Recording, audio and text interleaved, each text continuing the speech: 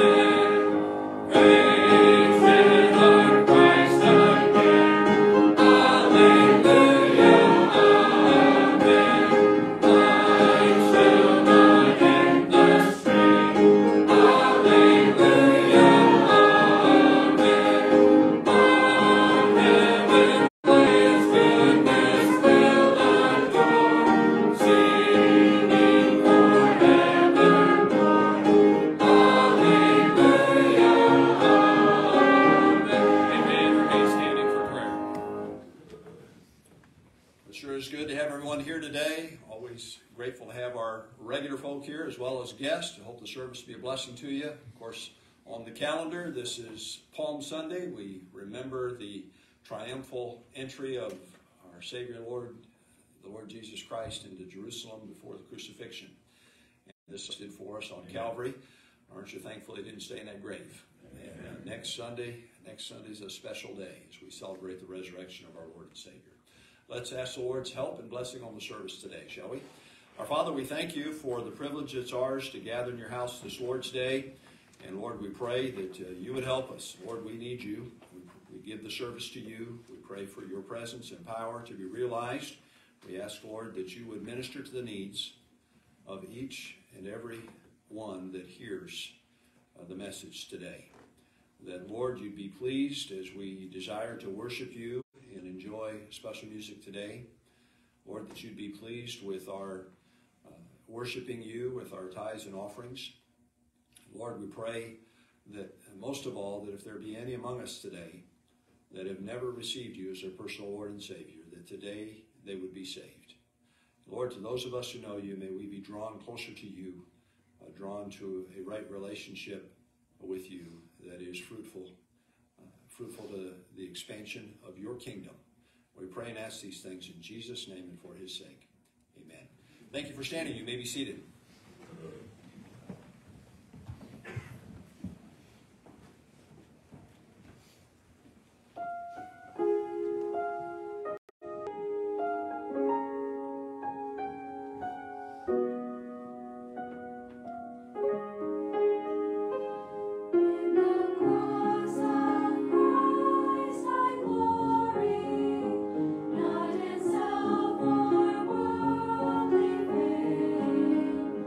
But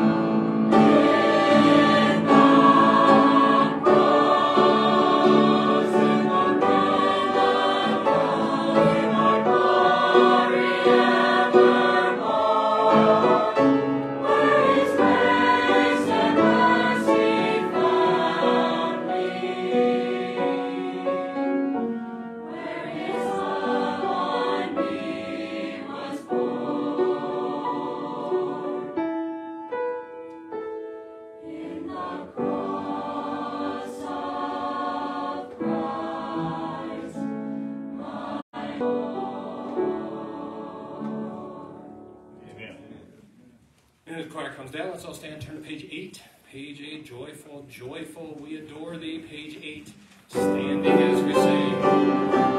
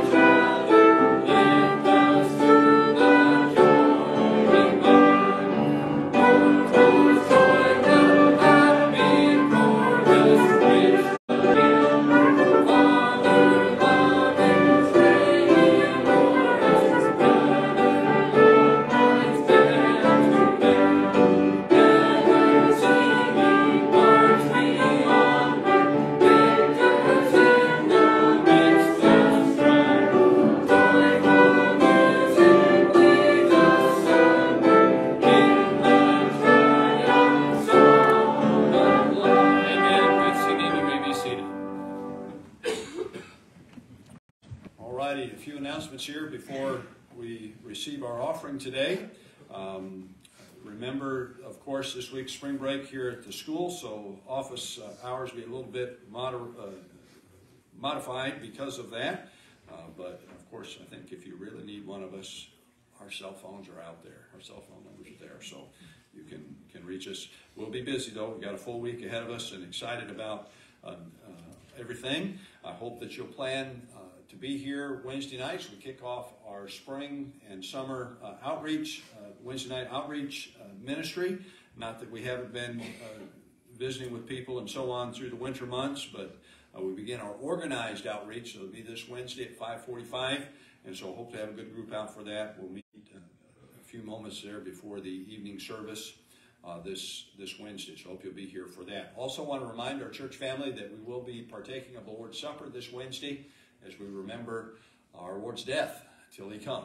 And so we'll do that this Wednesday evening, so be prepared for that, and hope that you'll be here for it. And then, of course, next Sunday is Resurrection Sunday. Please invite people to be here to join you, gather with us. I will get this out on our social media page probably today, so if you want to share that or copy it and paste it, however you do that, that'll be fine. As the choir's working on some special music, and so it'll be a special day.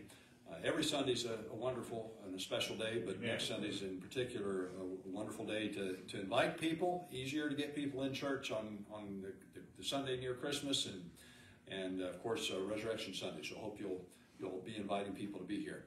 Next month, beginning a week from tomorrow, will be Our Ladies Bible Study series through 1 Thessalonians. That'll be on Monday evenings here at the church from 6:30 to 7:30. First 4 Mondays of April. On the bulletin board in the hallway, ladies. If you're planning to be here for that, please get signed up for it so Andrea can have the materials ready to teach that. She's been working hard on that, so you will enjoy it, and hope that you'll make a point to be here. If you've got to miss one of those, I'm sure that that would be okay, but obviously if you can commit to all of them, that would be best for you. You get the most out of this study, so hope you'll plan to do that. All right, my dad or Pastor Emeritus will come and receive our offering this morning. It's good to be here. Nice sunshine. Always appreciate this time of year. We had a great Sunday school. And Brother Lockhart, what a blessing. Thank you so much for being here. As a man thinketh in his heart, so is he. Well, that's pretty identifying, isn't it? So we need, and he spoke to us about our thoughts today. And we sang that last congregational hymn, and it was page 8. I was singing page 7.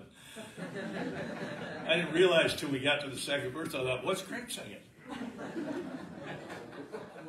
Yeah, it's not. So I don't know what you were singing, but I was having a good time.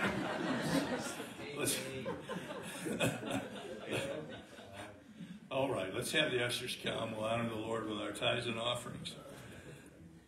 By the way, watch the song later. You'll and listen.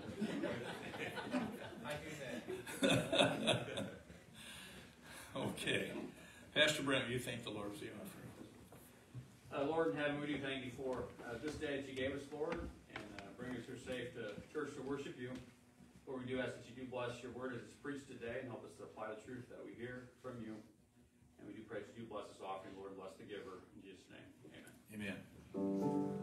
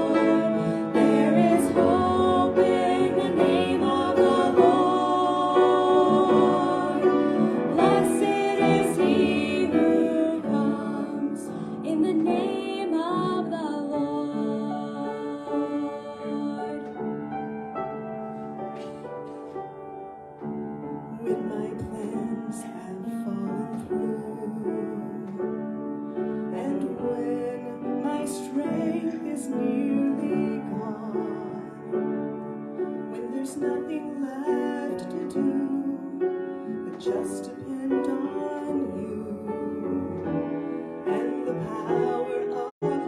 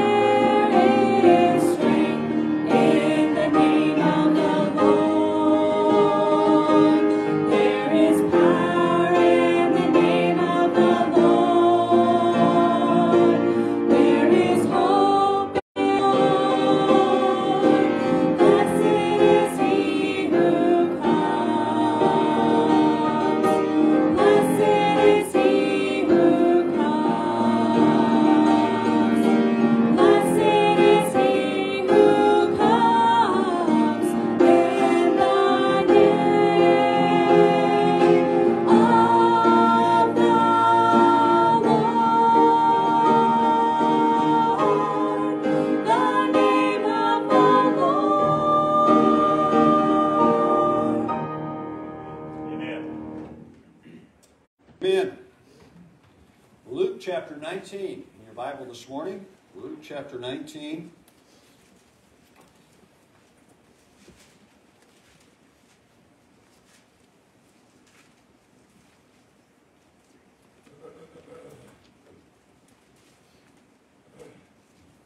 When you found it, if you're able and willing, please, would you stand with me out of respect for the Scriptures. Luke chapter 19. We're going to pick it up in 19, verse 10. For the Son of Man is come to seek and to save that which was lost. And as they heard these things, he added and spake a parable, because he was nigh to Jerusalem, and because they thought that the kingdom of God should immediately appear. He said, therefore, a certain nobleman went into a far country to receive for himself a kingdom and to return. And he called his 10 servants and delivered them 10 pounds, and said unto them, Occupy till I come. But his citizens hated him and sent a message after him, saying, To return over us. It came to pass that when he was returned, having received the kingdom, that he commanded these servants to be called unto him, to whom he had given the money, that he might know how much every man had gained by trading. Occupy till I come. Occupy till I come. Father, help us. We pray, we ask today. Lord, I request that you would wash me and cleanse me. Word go forth in great power today. May it speak to the heart, mind of each one that hears today. And then, Lord, give us the faith to respond to you in obedience as you would desire. Again, Lord, we ask that the lost would be saved. It's our desire the wayward would be made right. And, Lord, that the faithful would be encouraged and built up in the faith. We ask these things in Jesus' name. Amen. Thank you for standing. You may be seated. Today, as of course we've already mentioned, we remember what we call the triumphal entry of Christ into Jerusalem on Palm Sunday. This is a week before he laid down his life for us. And upon that entry, the crowd was crying out that he would, Hosanna, that he would give the victory, that he would set up his kingdom, and that's what they desired. They desired someone that would give the victory over their oppressors. Hosanna means victory now, or give the victory now. And later in this chapter, it's penned a little bit different way. There's a desire that God would take over, that the Messiah they thought was going to come and reign and release them from this oppression that they were under. They had missed the message that Christ continually stated that now was not the time for him to be the king on the earth. He came the first time to lay down his life a sacrifice for us. Aren't you thankful? He's coming to be king. He'll set up his millennial reign. And we are studying some of that, about that time, prophetic time still to come in our Wednesday night series in the book of Revelation. But this parable that I want us to look at today is right before the triumphal entry, and it follows right after the winning of Zacchaeus. Now, Zacchaeus was saved, as recorded for us in the preceding verses. Makes a simple statement here in verse 10 that ties into the parable of the pounds that we'll see today. So Zacchaeus, who would have been despised by everybody, he was known as a cheat, a tax collector, and they got wealthy by escalating the taxes of others. In fact, when Zacchaeus got right with God, he restored to those he stole them from. That's right. Multiple times, multiple fold. But we see here in verse 10 this very simple and succinct statement. I thought about this particular point before, but every word in this statement is a syllable. Simple. For the Son of Man is come to seek and to save that which was lost. That's the ministry of Christ. It's the gospel of Jesus Christ. It's the redemption of lost souls. To seek and to save. He came to die for us. Amen. So we remember this very special week, this road to Calvary. And we'll celebrate and remember these things today, Wednesday, next Sunday. The cross upon which our Lord and Savior gave Himself, His substitutionary death for us. I want us on this Palm Sunday to note a very particular lesson that our Lord taught in this parable in these few days before He departed. It's centered around this command that we see in verse 13. Would you notice there? At the end of the verse, it says, "Occupy till I come." We'll look at that word in a little bit of more detail later in the message, but it means to be about the Lord's business. Stay at the task that He's given us to do. My question, the question I'd like for you to consider in your mind and answer today is this. What are you doing with the pound that God has entrusted to you? We're going to look at it today, but I want us to think about what is it that I am doing with the pound that God has entrusted to me. You see, the nobleman in our story is none other than the Lord Jesus Christ. And He gave to each of these 10 servants a pound. And we'll look at what that means. But the point that we need to see today, if we're going to make the Bible real to us, and by the way, as you read it, you should, is what is it, what am I doing with that God has entrusted to me? What are you doing with the pound that God has given to you? Let's note, first of all, the characters here in this parable. By the way, don't miss this. Things He added and spake a parable. So what had they just heard? They'd heard about Zacchaeus being saved and God accepting him. That he could be saved. And that he'd gotten redeemed, he'd gotten saved, and it changed his life. There was evidence of his redemption by his conduct, right? And then Jesus said, "For the Son of Man has come to seek and to save that which was lost." And those that continued listening, he went a little further, he did some more teaching. He's telling them again that I'm going to leave for a while. Now's not time for me to set up my kingdom here. But I have a task for you. For the Son of Man has come to seek and to save that which is lost. Occupy till I come. The nobleman represents to die. He came to give Himself for our sin. He came to provide redemption through His shed blood on Calvary's cross. Christ has never sinned, never will sin. He shed His innocent blood for you and for me. He gave Himself for you. He gave Himself for me. He came to conquer sin and death. Oh, next Sunday is coming. We're going to celebrate the fact that when they went to visit His tomb, tried to honor and pay some more respects, they got there, the stone was already rolled away. They didn't know who was going to roll the stone away, so they could go in and honor Him and with spices and so on, but the stone was rolled away. He was gone. Why? Because He rose victorious as He grave.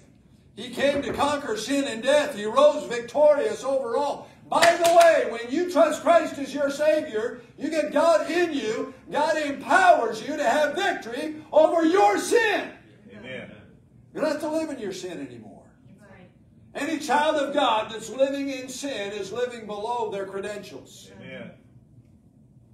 We have victory over sin because of what Christ has done for us. The nobleman is the Lord Jesus Christ. The servants are the redeemed. These 10 servants represent everyone who's received the Lord Jesus Christ and should be serving Him. Each one who has been redeemed has been given not only life, and by the way, when you receive eternal life, it is eternal. That's right. It is everlasting. It cannot be lost. Thank God for that. Once you're saved, you're always saved. Amen. We know that there's a lot of people who claim to be saved that sure don't act like it, however. And if you are saved, you ought to act like you're saved.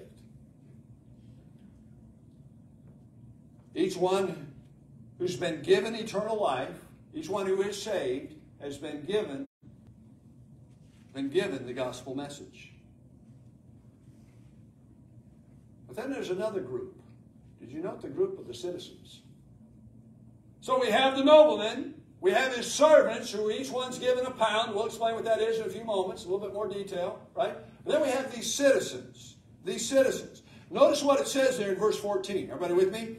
But his citizens hated him and sent a message after him, saying, we will not have this man to reign over us. They hated the nobleman. Who are these citizens? Well, I think first application, who Jewish nation? Israel rejected their Messiah. He came unto his own received him not. I think that's obviously the first application. We can see that relative to what specifically is going on here in the text, and the fact that he's going in. It's Palm Sunday as we recognize it. You know, they laid the palm branches down. He rode on that colt, and Hosanna, blessed be is he who comes in the name of the Lord, and give the victory now. Most directly, this is speaking to the Jewish people. But I think if we're going to apply this to you and I today, I can't help but injury is the world at large. It is what we refer to, what the Bible refers to as the world that is opposed to God, the world that is living under the power of Satan, under the prince and power of the air, the kingdom of darkness.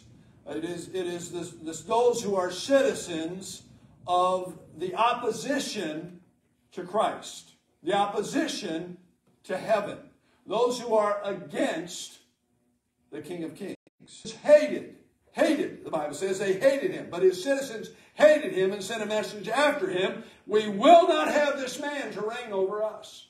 The world does not want Christ because the world is sold itself to its own self, to sin. We will not have this man to reign over us. This is the world. It's the lost. It's the dead in trespasses and sin. It's those who love darkness rather than John. Gospel of John, chapter 3. Just ahead in your Bible there, probably a dozen pages thereabouts. John chapter 3. We're going to pick it up in verse 16, which many of us probably have committed to memory. But we're going to go further than that, and it's doubtful very many of us have much of the following text memorized. Notice what it says in John chapter 3 and verse 16. For God so loved the world. By the way, God's love is pure. There's no sin in God.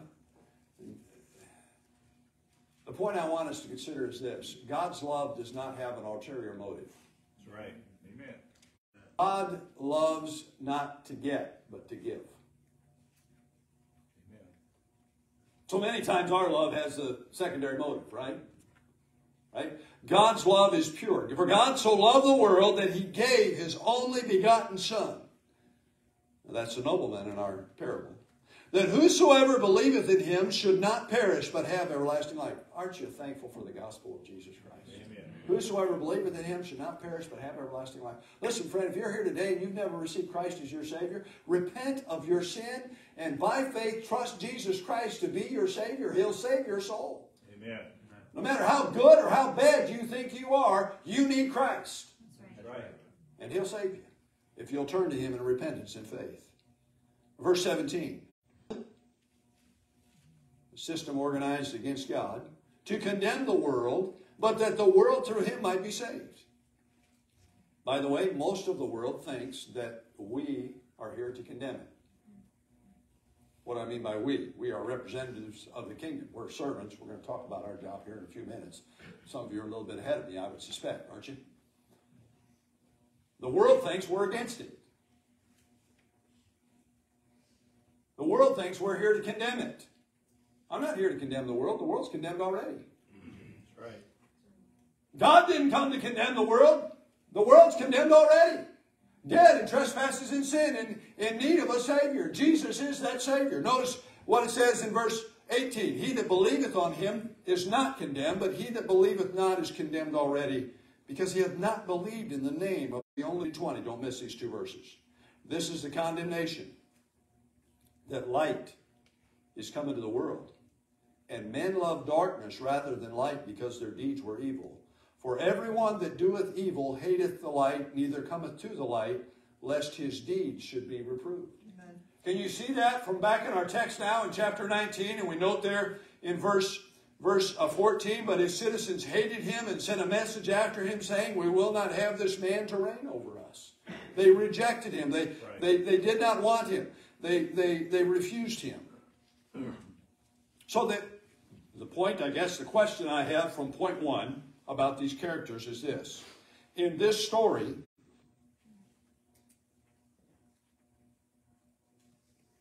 are you a servant of the nobleman, the Lord Jesus Christ? Or are you a citizen of the world that despises the Lord Jesus Christ, despises his word, despises his commands, yea, despises his gospel? Are you a servant or a citizen? The second thing I want us to consider this morning is found in verses 10 and 13 we've read already, and that is the commission. I want us to think, first of all, about this priceless investment. The gospel cost Jesus everything. The provision of the gospel for you and I, that you and I could receive the gift of salvation from our Lord and Savior Jesus Christ, it cost him everything. He gave everything to give you and I eternal life. Amen. It costs, it's priceless. The gospel is priceless. You think about what it cost Christ, and you think about this as well. What is the value of a soul? You know, our souls are eternal. Your soul is the eternal you. And we spend so much of our lives concerned about the temporary us. Don't we? Pastor Lockhart talked about the perfect temperature in Sunday school this morning, and we would argue about at least one brother that agreed with you. All right, so there's one in the church. Yes, amen. Well, I like that 60. A lot of others right now, we like it to be up in the 80s. Would be a little better. I think Brother Andy probably be in the 60 crowd. Yeah, there you go. Not 60 years old, 60 degrees. All right. Okay. I have no idea how old Brother Andy is, but we don't want to go there. All right. I do have an idea how old he is, but I don't think he's 60 yet. All right. And 60 sounded younger all the time, by the way. So, Young. Yeah, there you go. I forgot where I was going with that.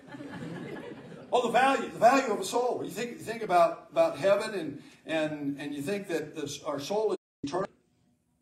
That's right. We do. I would guess that most everyone in here knows what you're having for lunch today, or at least where you're going. Where are you going? I have no idea. Well, you probably have a parent or somebody that's taking care of that, but nonetheless, you do know you're going to eat today. You're concerned about what you're going to eat today. And let me tell you, let me make sure I'll prove my point. Just suppose that the person responsible for your afternoon lunch decides to not fulfill that responsibility today. Oh, woe is you, right? This is bad news. We're concerned about us. We want the climate right. We want to be fed, and so on and so forth. We like things our way. We're very concerned about the temporary us. We ought to be concerned about the eternal us. Your soul is forever.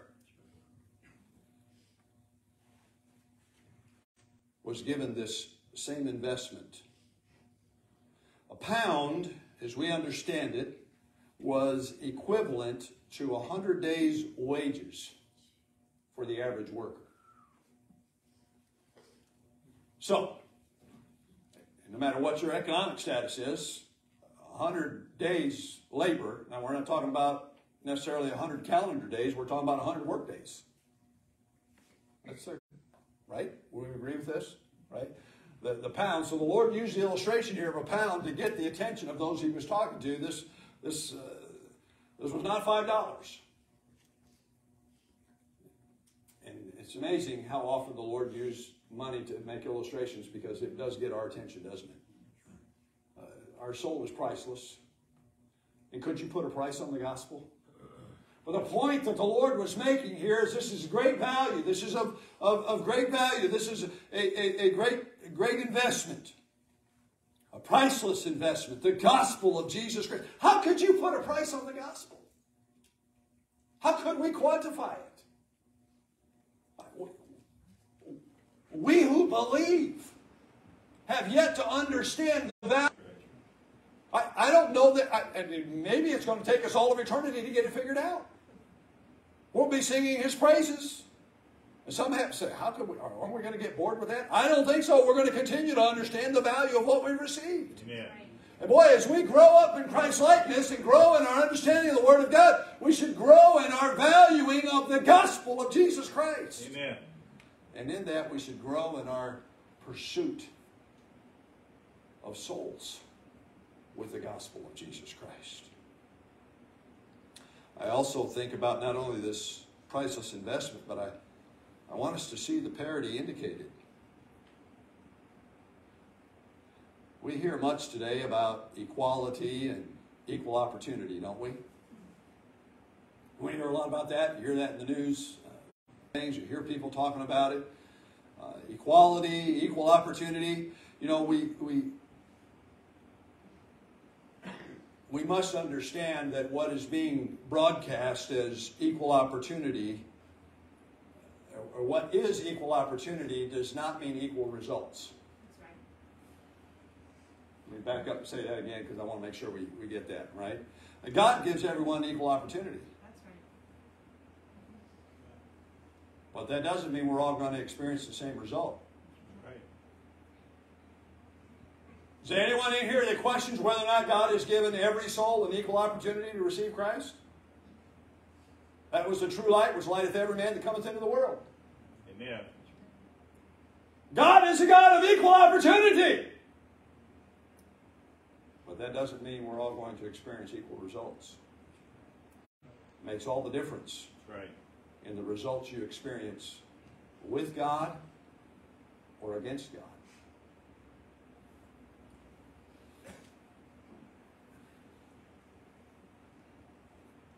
The nobleman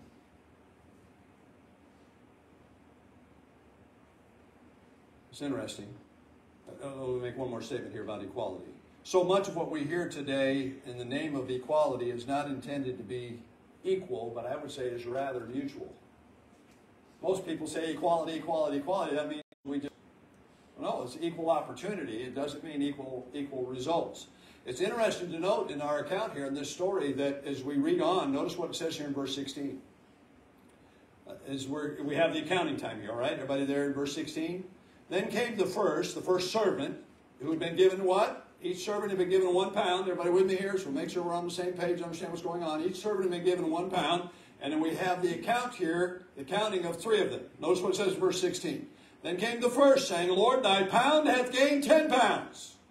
And he said unto him, Well, thou good servant, because thou hast been faithful in a very little, have thou authority over 10 cities. And the second came, saying, Lord, thy pound hath gained 5 pounds. And he said likewise to him, Be thou also over 5 cities. Right? So it's interesting to note this. This is something I just stood out to me, that the Lord did not take from the one who had 2. That's right. Amen. Amen. The Lord did not take the excess from the one who gained 10 pounds and the one who gained 5 pounds and say, let's take those extra from them and give to this lazy one over here. No, he praised them and said, well done. Amen. Every child of God should want to hear well done when we stand before the Lord. Amen. In fact, the Lord judged the lazy one. The Lord judged the lazy one. What was the problem? And we're going to look at this lazy one in a little bit more detail here, but let me just help us answer this question here. What was the problem with the lazy one? Invested. Gained 10. The second one we're told about invested and gave 5. You know what the problem with the last one was? He didn't invest. Read on. I'll prove it. And he said, verse 20, And another came, saying, Lord, behold, here is thy pound, which I had kept laid up in a napkin, for I feared thee. And he goes on to say it's all the Lord's fault that he didn't produce anything. which, by the way, it isn't. That's right. It's not the Lord's fault. God is good. Amen. It's not God's fault. That's right. Amen. By the way, a lot of us would do better with our children that are straying if we confess our sin to God. That's right. There's not a perfect parent in the building. That's right. Amen. And you may be far superior than any other parent in the building, but you still have made errors. If we confess our sin, He is faithful and just to forgive us our sin and cleanse us from all unrighteousness. The problem with the third servant we're told about here was not that he didn't invest. That's right. He didn't invest. He hid it in a napkin. He hid it in a napkin. It's the light that was hidden under a bushel is described in another place by our Lord and Savior Jesus Christ. What are you doing with the investment of God? Listen, it's the investment of God in you. Occupy till I come. And friend, He is coming again. Amen. I want us to see, thirdly, we not only see the characters in the commission, but I want us to consider the counting. Keep your place here in Luke. Let's go back to Mark 16. Would you? Would you do that? Let's turn back there to Mark chapter 16.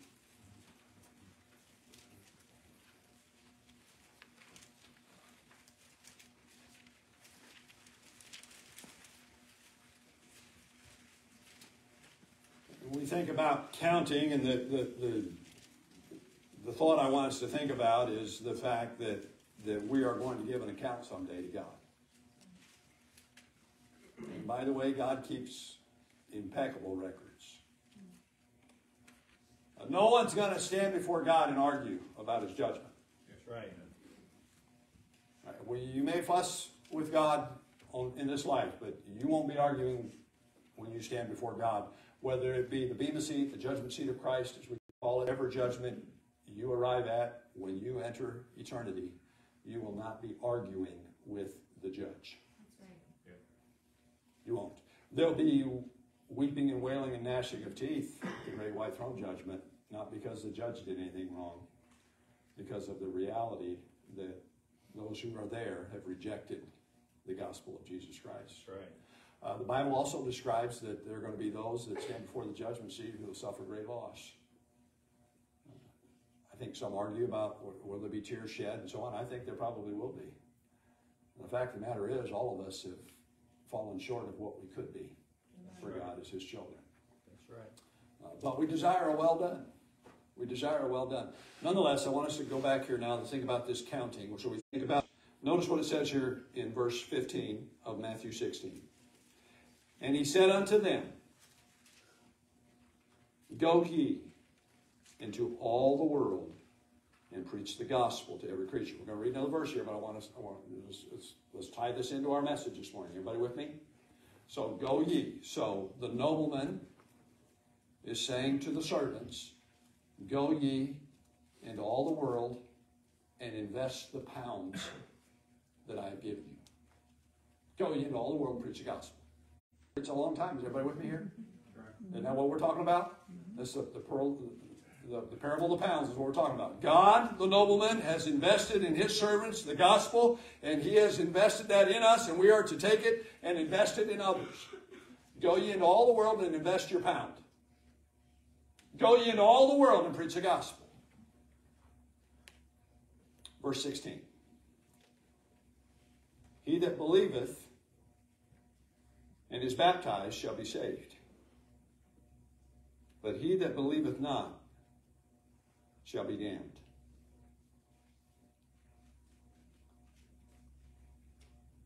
I don't like to think about, talk about. I do like the results that come from proclaiming the truth about heaven and hell. Hell is a horrible, horrible place. That's right. And this word damned here is speaking about those who've rejected the gospel of Jesus Christ and will spend an eternity in damnation, a place prepared for the devil and his angels. That's right. Hell is more awful, more terrible than anyone could possibly paint a picture of. And I know they can do amazing things in Hollywood in painting pictures with things. They cannot do justice to the torments of hell. That's right. No picture, no preacher, no writer, no artist could possibly depict the awfulness of hell. Those who reject the gospel of Jesus Christ will spend eternity separated from God. They have not believed. But I want us to see an important point here, and we're not saved by works, are we? We're saved by faith. Let me read verse 16 again. I want to answer a question, but I also want to make a point. All right? Verse 16. He that believeth and is baptized shall be saved. He that believeth not shall be damned. What is missing in the second half of the verse? See, in the first half of the verse, there are those who think that you have to be baptized in order to be saved. That's what they believe. But we're not saved by works. No, baptism is an identifier. See, the latter half of the verse doesn't say those who don't believe and don't get baptized will be damned. Why is that left off? What's the point? Why is the word baptized in there? Because baptism is evidence of faith. That's right. We shall know them by their fruits. God knows your heart. Amen. God knows my heart. But our following the Lord declares our faith, our loyalty. Amen. Everybody with me? Everybody with me? All right. So let's go back over to Luke 19. I want to try to finish this up. All right. So, according to verse 14, you're either saved or lost. You're either a citizen of heaven or a citizen of this world. You're a servant of the Lord or a citizen of this world. You're either saved or lost. There's no place in between. If you're lost, you can be saved. If you are lost, you can be saved. And anybody who's told you that you're lost and can't be saved is a liar. That's right. If you're lost, you can be saved. Here's another truth. If you're saved, you cannot be lost. Amen. Amen. Amen. If you're lost, you can be saved. It's your choice. If I could choose for you, I would. Every parent would choose for their grandchild. Amen. But salvation is a personal choice. If you're lost, you can be saved. Well, listen, friend, I have great news. If you're a child of God, you cannot be lost. Amen. Doesn't mean you can't stray. Doesn't mean you can't be wayward. Doesn't mean you can't be a prodigal. Doesn't mean there won't be scars for those seasons in your life. But you can return to the Father. Amen. You can return to the Father and you can be restored. Amen. And you should. Our world is against Christ. They're dead in trespasses and sins. But you know, miracles do happen. You get down in the dumps about what's going on in our world. You get frustrated about a lack of fruitfulness. Like, man, what are we doing? How come we're not seeing more people saved? Now listen to the question before you raise your hand, or don't raise your hand. How many of you rejected the gospel at least one time before you got saved? How many of you here rejected the gospel? And you're saved, but you rejected the gospel at least one time before you got saved. Do you see that you're a miracle? Some of you rejected the gospel for years. Years. I know the testimony of some of you, us in here. You rejected the gospel for years. Some of you threw tracts away, made fun, and right. ran the soul winner off. Every one of those hands that went up is a miracle. By the way, if you're saved, it's a miracle. I'm saying it's a miracle upon a miracle that those who... Let me ask the question a different way. And, well, there are hard cases that we've seen one. Amen. I wouldn't want to have you admit that you're a hard case or not. That might be difficult for some to admit. But some of us, God had to chase us for a while, and He used a lot of His servants to chase us. Amen? Yes? Aren't you thankful they stayed after it? Aren't you thankful they continued to invest their pound? Amen. Praise God for that. We see, as I mentioned already, both the saved and the lost are going to give an account. In verse 15, we see the accounting of the servants. That's the judgment seat of Christ. For your faithfulness, your usefulness to the expansion of the kingdom of God. That's right. The number of cars you had, how nice the house you had, how far you advanced in your career. I don't think you're going to be judged. That's not really going to matter at the judgment seat of Christ unless we use those things for the advancement of the kingdom of God. That's right. Look, God has given us all things richly to enjoy. I'm not trying to throw shade on anybody that's enjoying the blessing of God. Thank God for his blessing. That's right. But we need to have our priorities in order as God's people. Amen and amen. Verse 27, let's just skip ahead there, shall we, for sake of time. But those mine enemies, that I should reign over them, bring hither and slay them before me. This is a parable. So what's the truth? What's the precept being taught in this parable? The great white throne judgment is for real. That's right. Those who reject God will be cast into the lake of fire. That's right. Forever. Forever. The pound that God has invested into each of us who are his servants. How could you put a price on a soul? You think about what it costs God to provide that opportunity for us. How could you put a price on that? We need to invest that pound that's been entrusted to us for the glory of God, for the expansion of God's kingdom. How would you value what God has entrusted to you? I don't know that we could. You know, we need to get busy again serving our Lord and Savior Jesus Christ. People of Jesus Christ need to be busy serving the Lord. Amen. He's invested in us this pound, as is used in our illustration, the gospel of Jesus Christ. We're to go into all the world and preach the gospel. He is worthy. Jesus is worthy of the reward of his suffering. And what is that reward? That reward is souls. And that reward is the faithfulness of souls who have received him to serve him. We're his servants. And soon and very soon, we are going to see the King. Amen. That day is coming. Whether by the rapture or by, as we say, the undertaker, soon we'll all be with the Lord. That's right. Or we'll all be separated from him for all eternity. My friend, what have you done with the gospel?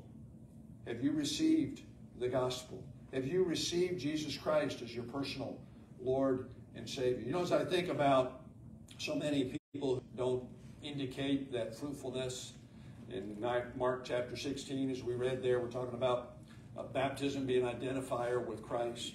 I had this thought yesterday as I was pondering this. Let me just read it for you. May every child of God live so that everyone around us knows whose we are. And so that everyone knows where we are when we depart.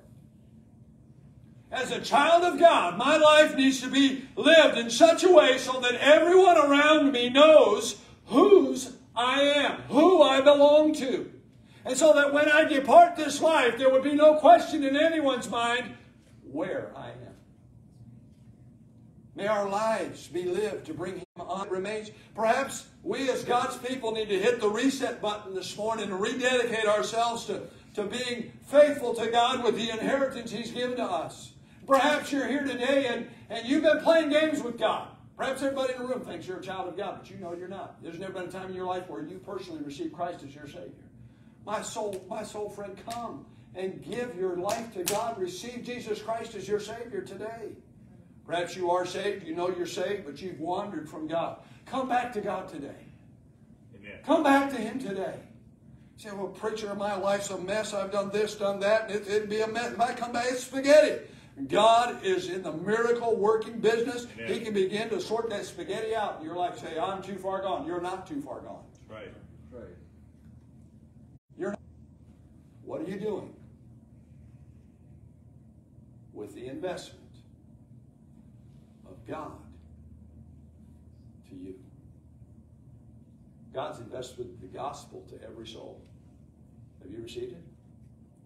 We who have received it, God's invested the message of the gospel in us. What are we doing with that message?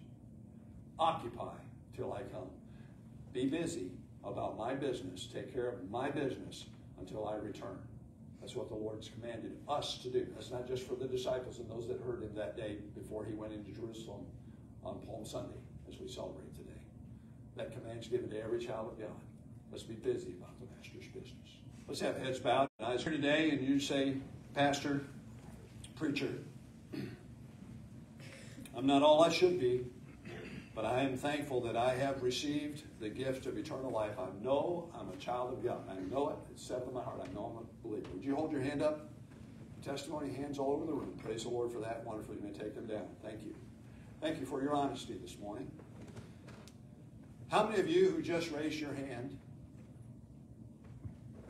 need to hit what we would call the reset button? Getting our priorities in order, making sure that we're investing the pound that God has entrusted to us as we should. Don't raise your hand, but be honest before the Lord. So easy for us to get sidetracked, creep in and take over. And we're not busy about the Master's business. We're not occupying till he comes. The Son of Man has come to seek and to save that which was lost. Friend, you need to hit the reset button in your personal testimony, your personal witness. Ask the Lord to give you fruit. Let's be good servants, not servants that take and hide the pound and never tell anybody about it. Perhaps you're here today and you couldn't raise your hand earlier, or you did raise your hand, but in your heart of hearts, you might think I'm too far gone, or you might be thinking there's people here that think I'm saved, and that wouldn't go well. I want you to know, friend, no matter what you may be thinking right now about any kind of pressure that would be on you for trusting Christ, there would be no pressure from anyone in this room. Everyone in this room would be thrilled if you trusted Christ as your Savior, if you got that settled. You can come today and be saved. Friend, that decision is yours. It's a personal decision. If you're here today and you say, Preacher, I've got some questions about whether or not I know Christ, I've got some questions about whether or not I'm saved, I'm concerned. You know, it's heaven or hell, friend. There is no in-between. It's one or the other. Anybody like that this morning say, Preacher, I'm not sure I'm saved? Would you lift your hand up so I'd be aware of your concern? Anybody like that at all? All right, let's stand together, shall we, church? Father, thank you for our time in your word today. Lord, thank you for the gospel. Priceless. Thank you for this life. And Lord, thank you for those of us who have investment that you've entrusted to us. Lord, help us to go and invest in others. Help us to be busy about your business. Help us to occupy, Lord, till you return for us, or you call us home. Help us to be faithful to you. Lord, we would desire to return multiple fold. In another parable, you talked about some 30, 40, or even 100-fold. Lord, help us to be busy about reaching people with the gospel of Christ. Work and invitation time, Lord, if there's folk who've spoken to about rededicating, resetting their lives, getting some things right with you today, whatever the need may be, Lord, I pray we'd flood these altars this morning, seeking you, seeking your power and presence in our lives, that your kingdom would be advancing in our time. We'd not just be treading water. In Jesus' name and for his sake. Amen. We'll sing